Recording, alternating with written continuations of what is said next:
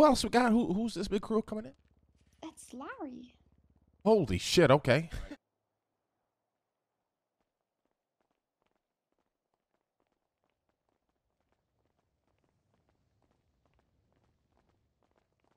At the head. Y'all surround him. Y'all go, yo, so some over there. Why did he bring Zay? Like, this is the horrible thing to do, is to bring Zay. We got two people wearing masks. How you doing, Mr. President? I'm the mayor, Larry, but I'm doing all right. How you doing? I'm doing okay. Some of you guys may know me. I am Larry Knox, the Silver-tongued Fox, adopted by the box, handpicked by Jack O'Terry himself. I am here to present you guys with the future. May we sit down, Mr. Yeah, take a seat. Take a seat. Go ahead. Tyreek, if you don't mind passing out the pamphlets, please. Yeah. Let me get these handed out. Mr. President, right there for you, bruh. Thank you. Thank you, Tyreek.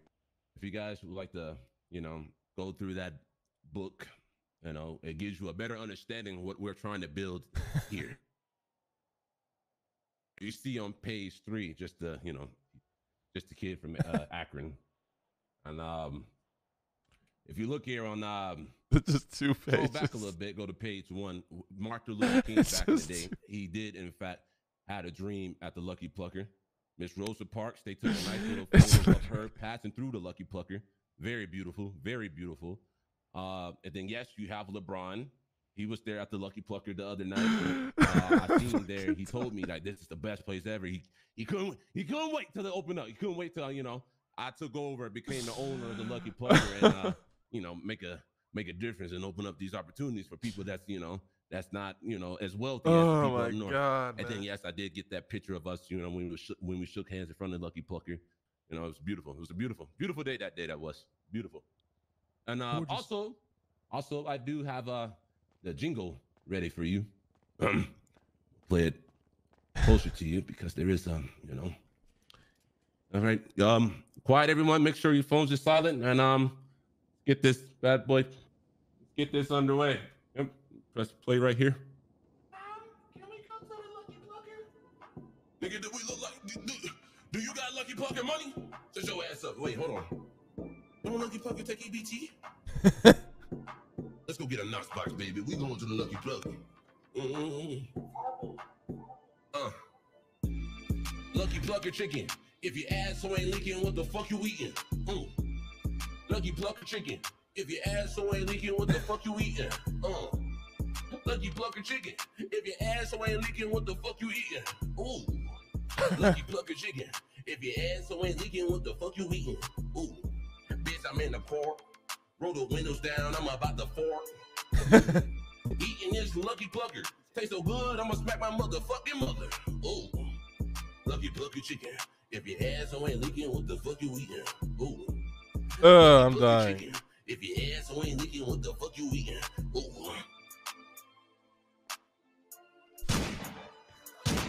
Come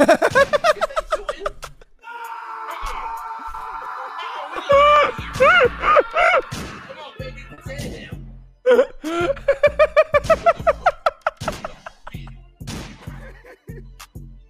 I got to edit that part out. Don't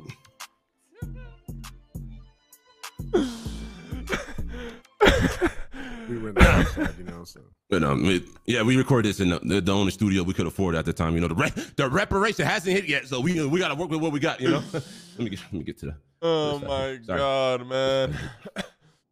Don't worry, I'm gonna bring it home. Don't worry, I'm gonna bring it home. Bring it home, Larry. Bring it home. Yes, sir. I'm sorry, I got a frog in my throat. Mr. Lane, Buddha, you know me. We have our little history back in the day, you know what I'm saying? And I want you to know that I have been doing a lot of things that I feel like will make a huge difference, okay? A lot of people are, when I go around, I ask a lot of people, what are their plans? What are they up to? What you guys doing? And there's always, I think I'm about to go boost today. I think I'm about to go do something illegal. I came. Okay, he's bringing it home. He's bringing it home. And I say that I call that laziness, Mr. Buddha. I call that laziness. People don't know and people don't want to make money how it how money is supposed to be made. Not doing everything illegal. Do it the legal way. And that's why I feel we'll open up the Lucky Plucker. We'll open up opportunities for these people. We'll open up, what's the word I'm looking here? It will help the community. That's what I'm aiming for. Mr. Buddha, I don't care for the money. All the money Lucky Plucker is going to be made, it's going back to the community. It's going back to my employees. It's going back to buildings, the basketball courts, schools, churches, things people need. You know what I'm saying?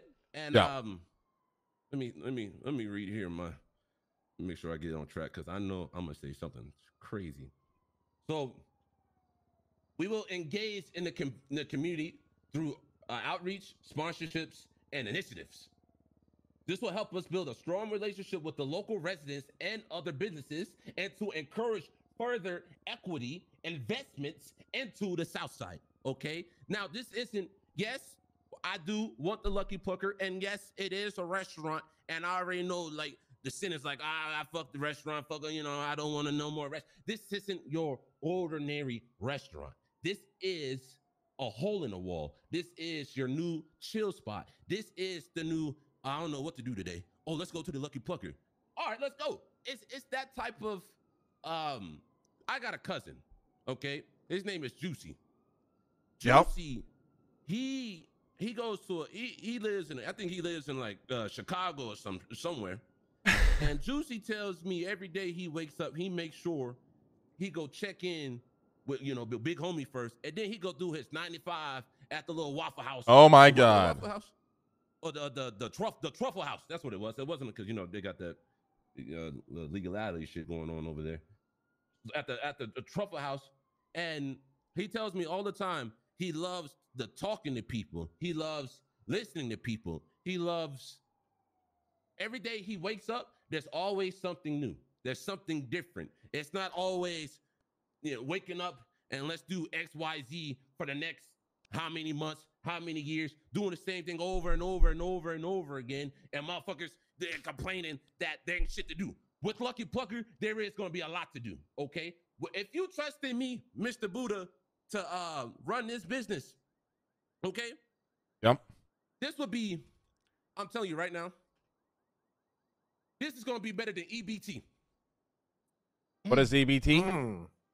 EBT is another, you got this, Marcus? Go ahead. Huh? Nah, I was just gonna. Okay. Go on. EBT is another formal way of payment. To those that are not wealthy, they ask the government for Guys, help. I know it's fucking food That stamps, help man. Lang is too rich to know that. That's not fake money, but it's food money. With that EBT, and we accept EBT at the Lucky Plucker. Food stamps. Okay, food stamps, excuse me. Why don't you ever stamp your food? No. It's not. No. Okay. Let me put it in rich people terms. Yeah, Let me put it in rich people terms for you. Okay, Mr. Buddha. Hold on. Let me see here. It's like it's a voucher issued by the government to those of low income, exchangeable for food. You see Oh, understood. Thank you. I appreciate that. Thank you for defining that for me. Thank you. My fault, Mr. President. So Okay, with the mayor. these food. Go ahead, brother.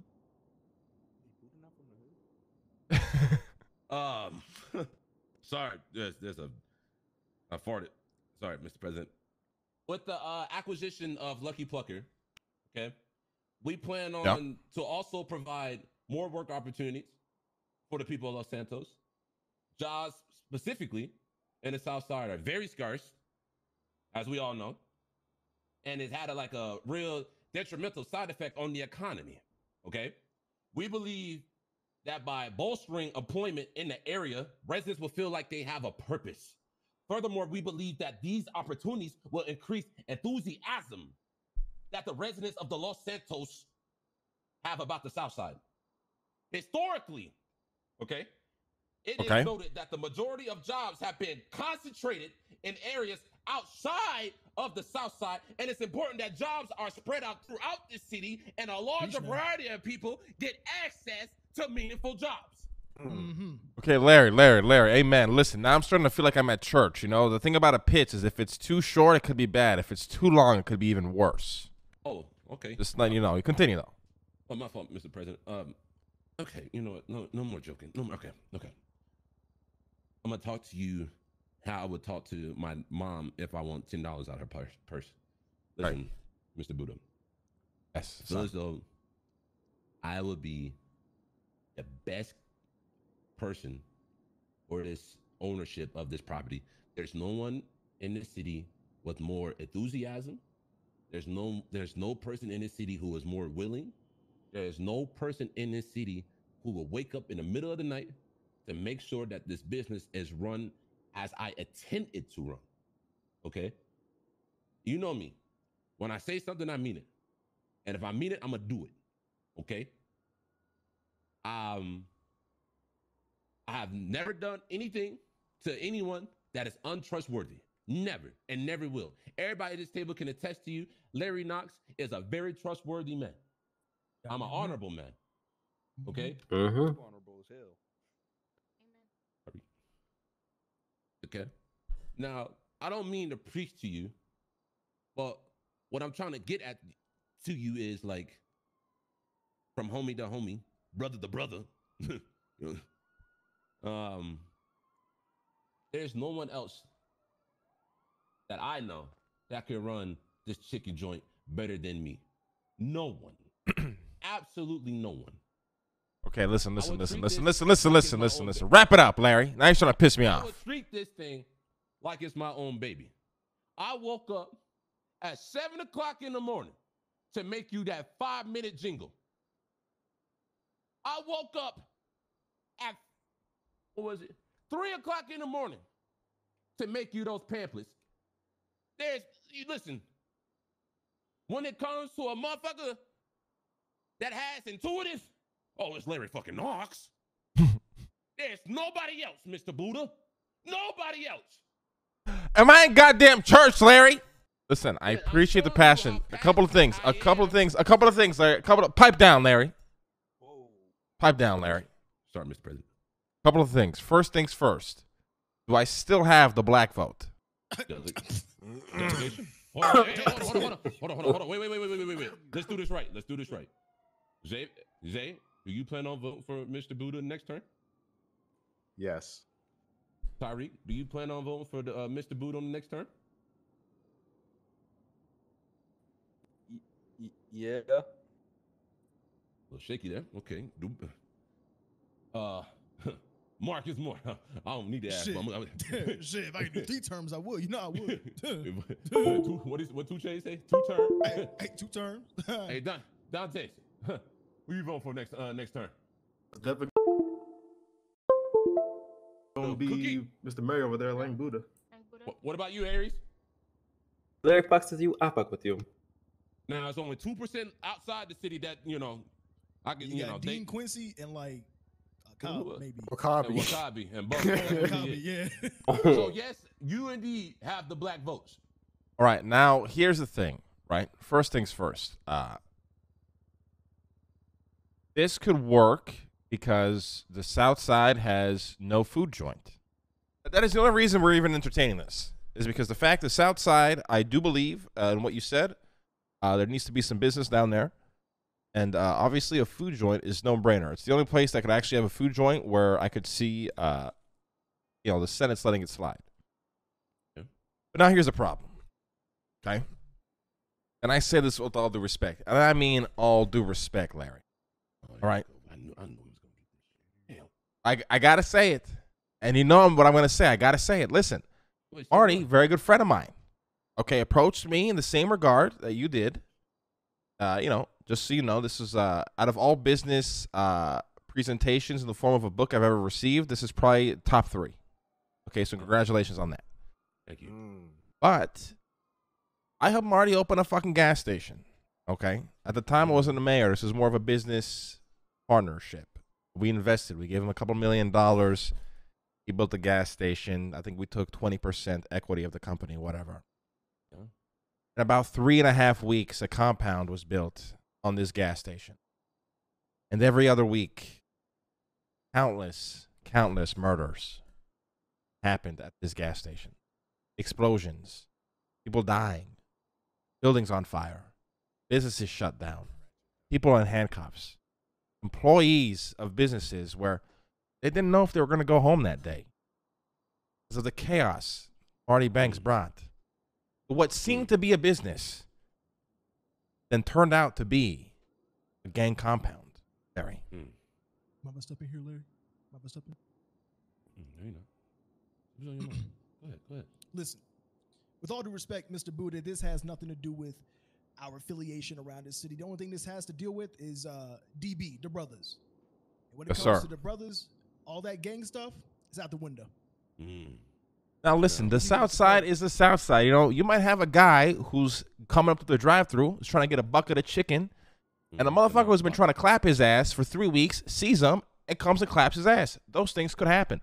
But I just need natural to selection. believe, and I need to know that if you were to run this business purely from a business mindset, I swear to God, if I come down there one day because I want to get a fucking 6-piece tender meal, and all I see is fucking gulag gang everywhere, posted up, selling drugs, threatening people, trying to clap motherfuckers, I'm gonna be real upset.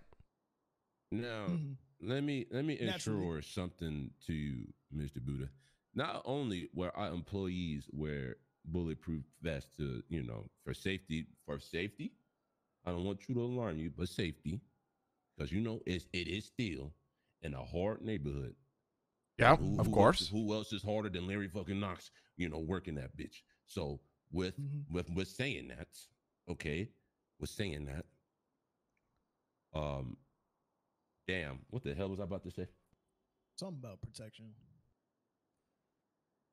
No gang violence, Larry. No, talk about. Listen, Mr. Buddha, I can assure you, and this is me, Marcus Moore here, I can assure you that outside of the Lucky Plucker, we will have one appointed black grandmother. And if she sees any funny business going on, out there, she's gonna say, I know y'all not doing this out here. Not today. I know That's a not how good y'all guarantee, acting out here. actually. I like that. That's a good one, because ain't like that. nobody around here more wiser than the black grandmother now. She'll call It's you true. baby, but she'll get you Facts. right. She damn sure will. I like that. I need you guys to compile me a list of employees and their positions. What exactly you envision them doing within this business? A business model. Business model. Okay. Get that over to me, because the presentation was great, right? If I go to the senator and I give him a fucking book of, 2 pages of, phenomenal photos that convey a real message. But, these guys, they like to read. They like the boring shit. They like the paragraphs. They like the essays. They're going to slap me in my face. We got the business proposal all Yeah, we written up. wrote the business proposal. He has We to got send a it over to proposal. you. Oh, okay. So send me the proposal. Does it have a business model included? We can add that on. We can add that on. Yeah, add a business model. Who's going to be the managers. Zay knows what to do. He's worked with me for a long time. Yeah, I got it. Make it look all nice and pretty, right? And, me as the mayor, I will back you in this venture, and we will make sure we open a fast food joint down on the South Side, which is very much needed for a place that has been abandoned. You can argue the reasons were right or wrong, but we need to prove a point here, Larry. You would be the first man down in the South, black man, who can prove to everybody that not everything that started down there ends up as a compound. But it can be a business, a place for everybody to come eat, have a good time, and enjoy some delicious food. You know I call that, Larry? You know I call What you that? call that? What you call that? That's Black History. That's what that is. Are we making Black history right there. On this Black month. History right there. Are we making history again? Hey, You could be. You have the opportunity to, Larry, to fucking make history. Right? And Zay, you know exactly what I like and what I don't like. Don't fuck this up for Larry, Zay. I got you, man. I got Have you. a good one. Thank you guys for your time. If we being 100%, all pressure is on the you, Zay. Because if you fuck this up, that means I'm gonna blood you while the gulag gang. Okay. Thank you, guys. Listen, I appreciate the time. It was a great presentation. Thank you very much. Don't fuck this up, Larry.